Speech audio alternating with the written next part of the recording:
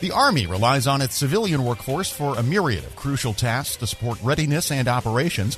Now it's launched a campaign, the first ever, to recruit civilians to the Army. For more on the Find Your Next Level program, Tom Temin talked with the Army's Chief Marketing Officer, Brigadier General Antoinette Gant. A lot of this is about awareness. As we think about the U.S. Army, most people think about those that are serving in uniform. But what they don't know is that we have over 260,000 civilians that are actually working alongside those soldiers in regards to ensuring that we can continue to be successful in our mission. Give us some more numbers. I mean, you mentioned a big number of civilians. What do they generally do, and how does the workforce break down in broad terms? Yeah, so you have civilians that are doing a number of different jobs. We have what's called a government system, a GS system. So you can go from a GS 5 or even a 2, which is a student intern, all the way to a GS 15. So there are different levels. There are different types of jobs. More importantly, for this campaign, we are really highlighting some of our STEM, our science, technology, engineering, and math positions that we actually have. We found that as well as logisticians are kind of the top jobs that we're looking for right now across the Army in a variety of different locations of which they could serve. So science and technology and math, this would be mostly in the research function? It's a little bit of everything. I'll give you a really good example. So prior to this job, I was with the Army Corps of Engineers. And internal to the Army Corps of Engineers, we actually have engineers of all types. Electrical engineers, civil engineers. We also have scientists, biologists. Some people don't even realize that we have interior designers. So that's still within form of a technical field of which we support. But it is a variety of jobs in those positions. So not necessarily just on research, but research is very important to us as well. By the way, what interiors do they design, out of curiosity? That is, any real estate or design of a building that we're doing, they are responsible for actually doing the layout for those buildings. Another good example would be our DoDEA schools. They're not designing just here in the United States, but also in very other areas, Japan, in the islands, wherever there's a DoDEA school, they're designing what that school actually looks like, the ergonomics of the actual the chairs and things of that nature that the students will be in those particular locations. How do you actually look at in designing a location where it can serve dual purposes, a lunchroom as well as an auditorium? So there are just so many different things that they bring to the table that to have your own internal interior designers are pretty neat. And just a brief question on the logistics side, because of course, the professionals in the Army talk about logistics, that's the old saying, and not about battle strategy. What do logisticians do? That's a lot of functions that need logistics. Absolutely. If it's getting supplies from one location to another, if it's actually making sure that we have the right supplies in the right locations.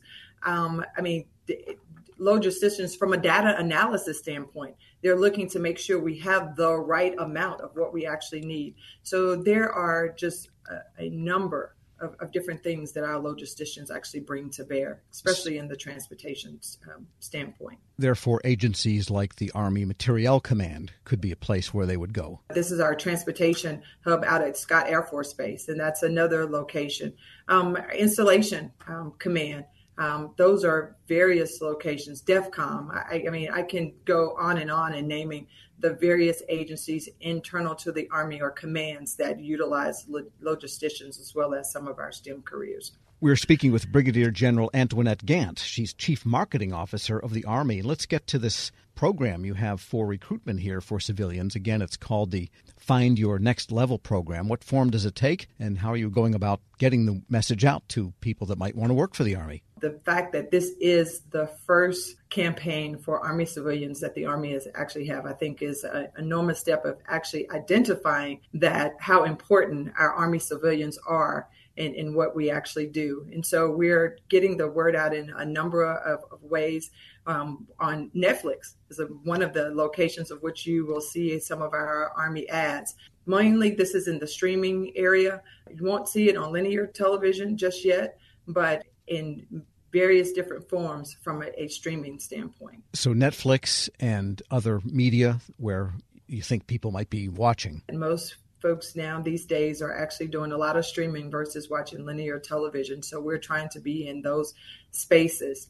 As a matter of fact, LinkedIn, you can actually, if you go to our GoArmy.com website or even our ArmyCivilianCareer.com website, can be able to talk to you about the various career opportunities. I think right now we have about 3,800 job openings listed.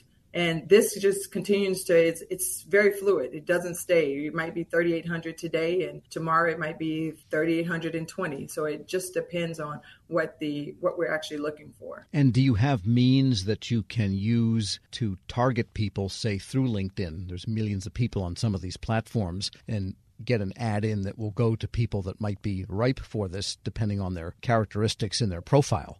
Most influential way to be able to do that is on our ArmyCivilianCareer.com, because there it would give you a link where you can actually, it'll explain to you what you need to do as far as inputting your resume. USAjobs.com is the other area of which you can go to. I wanted to bring up a point of the fact that we have just also launched what's called the Total Army Career Fair. And we did our first one in Arlington, Texas. And it just happened a couple of weeks ago in April. And we'll be doing another one the 13th and 14th of September. And this is an opportunity to be and this will be in Houston, but it's an opportunity to be at a large location where we know there are a number of people, entry level as well as middle management, that are looking for either a career change or just a new entry level position. And there they can be able to talk to individuals on the spot about career opportunities that the Army actually has. I think this is the second time we'll be doing this, and what a great opportunity it is, especially in some of our large metropolitan areas. Any plans to do campus recruitment? Campus recruitment goes on all the time, and a lot of that is actually done with various organizations. I mentioned the Army Corps of Engineers, but there are Army Material Command also is another one, where they look at the career fairs that are happening on the college campuses, and they are attending those to ensure that they are getting the best and the brightest, especially looking at a career with someone like the Army, where I always say you can do things that you never thought were possible. And is the Army able to speed up the civilian hiring process so that you're faster than the average federal job? On average, it takes about 90 days. It depends if there's something that has to do with security clearances and things of that nature. But we have this thing that's called direct hiring authority, which allows the various organizations that are at these job fairs to be able to hire individuals or give them a tentative job offer on the spot. So with that, that definitely is a win for us in being able to know that, hey, we are wanting you to come and join our team. And what about the veterans' preference? Because that is in place for every federal agency, particularly military and Veterans Affairs, where there's a large percentage of the workforce that is veterans. Absolutely. And we do have the Veterans Preference Program. Of course, there are policy and laws that apply with that, and we utilize them in all that we do. All right. And just a final question. I wanted to get at that social media outreach idea, because people receive ads on social media platforms based on their profiles and the algorithms. I see the ads I get, and they know me pretty well. Are you able to tap into that ecosystem? Can the government fairly do that? The ads that I get, I know I'm getting them because of the things that I'm looking at. So we're definitely looking at it from I guess it's an algorithm that actually happens depending on what it is that they're looking at, to make that determination of, hey, this could be a potential place for you to be. Because that's where marketing is going nowadays, right? As opposed Absolutely. to, there's you don't want to know how many ads I'm sure you think about something and all of a sudden an ad actually shows up, right? Yes, it's a little spooky sometimes, but, the Army used to have a spot, with a song, on the Carol Burnett show or something. Those days are long gone. Tom, this is about, again, looking to ensure that we find the best and the brightest. And again, as I said, those individuals, whether they are just newly forming, coming out of college looking for a job, or those that are just looking for a career